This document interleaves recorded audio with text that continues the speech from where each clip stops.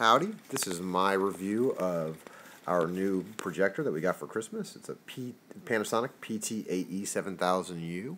The date is December 23rd, 2011. There's my daughter helping me get it ready to get unboxed. One of the concerns that we had was, how good would this thing be for gaming? Is this a gaming, is it going to be awesome? Is it, because it's a lot of cash. I mean, $3,000's not cheap. But we're looking at other TVs, trying to figure out how can we get a big screen, good quality, and not blow $5,000, And so we have the room for it. So we said, hey, let's get a projector.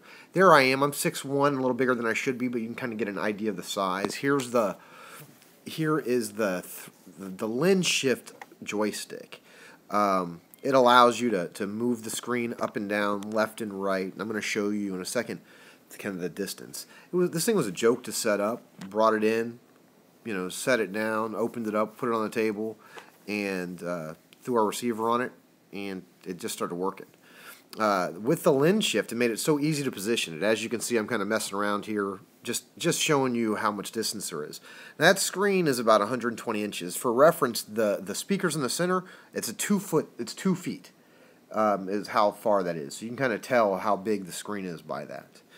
This is the back of the Panasonic. As you can see, it has all the ports you'd need today. The 3 HDMIs are really nice.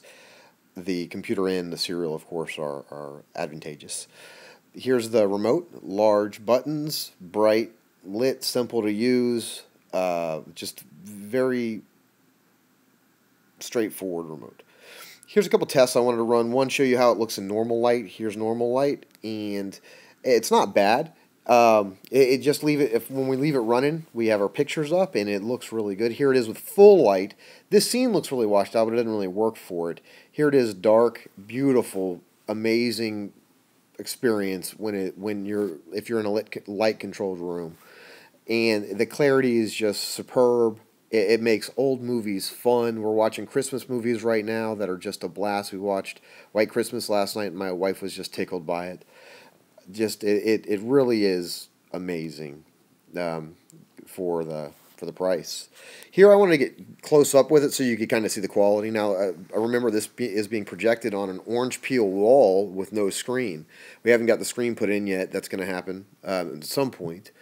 But for now, I'm satisfied with how it's looking. The major thing that we use this for is movies, streaming media, and gaming. One of our concerns was how would it perform with the games? Would it be fast enough? I was worried about the refresh rate. I was worried about it lagging behind, and they were unfounded. It has no problem whatsoever in any first-person shooter, any sports game, or any game that I've played at all. It's only made that game better for me and my ability to play it and have more fun with it. I haven't hit a game yet that has not been the case. This is just an example of how we use it on our everyday basis. When we're cooking dinner, when we're hanging out, we'll have our pictures up from Flickr on the wall. We will have iTunes playing in the background and just kind of be chilling and watching our stuff. We might throw somebody else's up there, or another family members, or what have you. But the projector is definitely adding to our lives, and we're really, really happy that we purchased it.